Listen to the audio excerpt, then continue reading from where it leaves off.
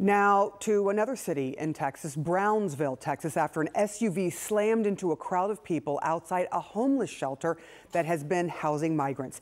At least 8 people there were killed and several more were injured as police say they were waiting at a bus stop. The terrifying moment of impact was caught on surveillance. We're not going to show that exact moment. It is simply too awful. But at the top of the screen, that we're going to show you in just a bit, you're going to see just how fast that SUV was traveling before it struck the group. CNN's Nick Valencia is joining us now from the scene.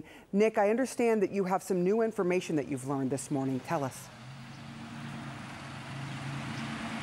That's right, Sarah. I just got off the phone with the Brownsville Police Department. They tell me at an upcoming press conference they expect to announce preliminary charges against the driver in that crash. They wouldn't share with me what those charges are, only to emphasize that they are preliminary and are subject to change based on their investigation. And according to the Brownsville Police Department, they're looking at this crash one of 3 ways. One, that it could have been, the driver could have been impaired or intoxicated. 2 is that there could have been some malfunction. Or the third, much more sinister, that this act could have been intentional. And that's what we're hearing this morning from eyewitnesses. It was earlier this morning I spoke to Cesar Romero. He was a Venezuelan national that was just across the street and saw his friends get run over by this Range Rover. He said there was no doubt in his mind this was intentional. He described to me a very chaotic scene, saying that the driver, in his eyes, appeared to be impaired, got out of the car, started shouting obscenities at the group of migrants standing at the bus stop, shouting at them in Spanish. And he shared with me this exclusive video that you'll only see here on CNN. This video shows the moments, according to Romero, after the driver tried to run away from the accident scene, and you could see a group of men trying to restrain him, physically assaulting him.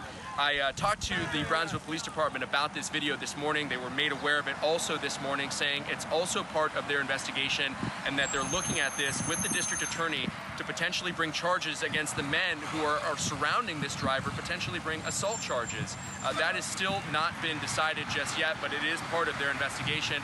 All of this, of course, Sarah, occurring with just days left before Title 42 expires, that Trump-era COVID policy, which has so many people anxious here as it sunsets, what it could mean for the migration flow coming across the U.S.-Mexico border.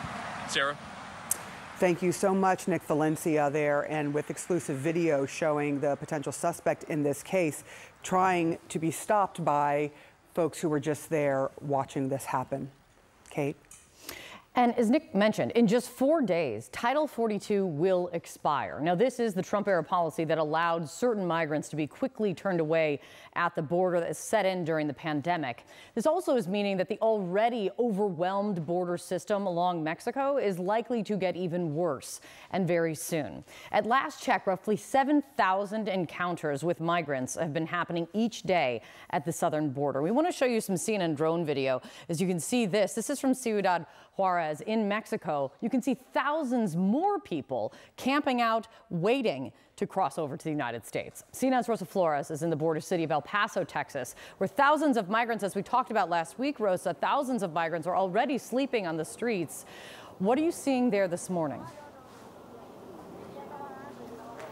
You know, Kate, since we last spoke, the scene has changed a little bit, but for public safety reasons. Take a look behind me. These barricades went up over the weekend. Now, these went up before the incident and the big tragedy in Brownsville, but it's for the very same reason. As you look around, you'll see there are hundreds of migrants just simply on this street. At last check, according to city officials here in the city of El Paso, more than 2,000 migrants were sleeping in the streets of El Paso. Now, what we have seen is simply more resources that are being brought out here to make sure that the individuals have a place to go to the bathroom. We've seen a lot of lines for food because they really have to be in line for everything out here. You'll also see more blankets to protect themselves from the shade. Now, about the flow, it's not stopping. The Border Patrol chief here from El Paso tweeting dramatic images. Take a look at this video. These are individuals that have turned themselves into border authorities, and they still need to be processed. And Kate, that's a clear indication that the flow is not stopping. And I can tell you, I've been talking to communities from Tijuana to Brownsville and all along the U.S. southern border. What I'm hearing is that they're all seeing an influx of migrants. Kate? And Rosa, the Texas governor, he made an announcement this morning regarding the border. What is he saying? You know, he made an announcement regarding a tactical team that he says that he is deploying. He says up to 10,000 National Guard members and 1,200 Texas DPS troopers. Now, he says that they're going to concentrate on hotspots like El Paso and the Rio Grande Valley. Take a listen. Right now, as we're speaking, the Texas National Guard is loading Black Hawk helicopters and C-130s, deploying specially trained National Guard members for the Texas Tactical Border Force. They will be deployed to hot spots along the border to intercept, to repel, and to turn back migrants who are trying to enter Texas illegally. And Kate, just to clarify what the governor is saying there, these tactical teams, what they do, and we've seen this on the border, they deploy concertina wire, which changes the flow of the migration, but the migration, as you saw and as you see around me, is not stopping. Kate? Rosa, thank you so much.